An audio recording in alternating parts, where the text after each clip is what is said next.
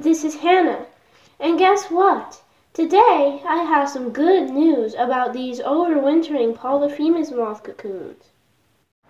A few weeks ago, one of the Polyphemus moth cocoons was lost due to parasitic flies. There was 2 large cocoons and 1 small cocoon. And out of the 3 cocoons, it was the small one that got attacked by maggots. So there were only 2 cocoons. The month of January wrapped up, and February started.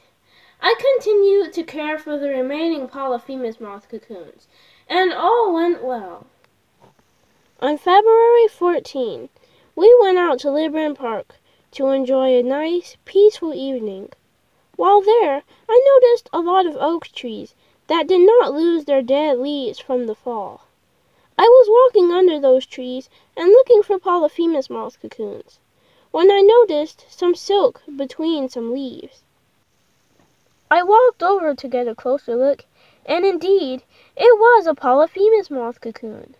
I took it down from the tree and removed some of the leaves, checking it for any holes from parasites. Thankfully, there were none, so I took it home. There were now 3 cocoons again. So, I cared for the 3 Polyphemus moth cocoons. It was great to have 3 cocoons again. But guess what? On February 19, we were walking at the park when I noticed a cocoon hanging low on a branch of an oak tree. I got a closer look and took the cocoon down from the tree. It didn't have any parasite holes in it, which was a good sign.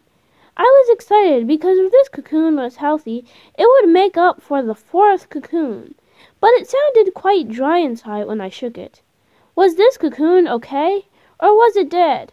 I continued to wonder what I would do with this cocoon. But then the cocoon gave us a clear message to let us know that it was not dead but alive and healthy. Some butterflies or moths, while in the pupa stage, wiggled when disturbed or touched, as a defense mechanism to scare off predators.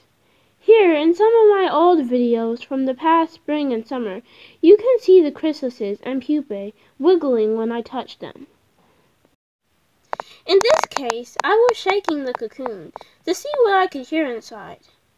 At first, what I heard was nothing different than the sound I had heard earlier. It just sounded dry. I couldn't tell if it was okay or not. It didn't sound that heavy. But then, I heard another sound. A sound that before I did not hear. It was the sound of wiggling. The pupa inside had picked up to me shaking it, and it had started wiggling. It was a great sign to hear the cocoon wiggling. I now knew that it was alive and was not dead, and I no longer needed to worry. I misted all 4 of the cocoons with a spray bottle and put them back into the jar. Then the next day, I heard some of the other cocoons wiggling too. Not just the one I had found the day before, but also some of the cocoons I had been caring for about a month, and never ever heard them wiggling, until now. It is great to know that they are alive, and hopefully they continue to stay like this. I will continue to search for more Polyphemus moth cocoons. I hope that more are found, and that in the next couple of months, that they bring us to have beautiful adult Polyphemus moths. Bye everyone! See you next time.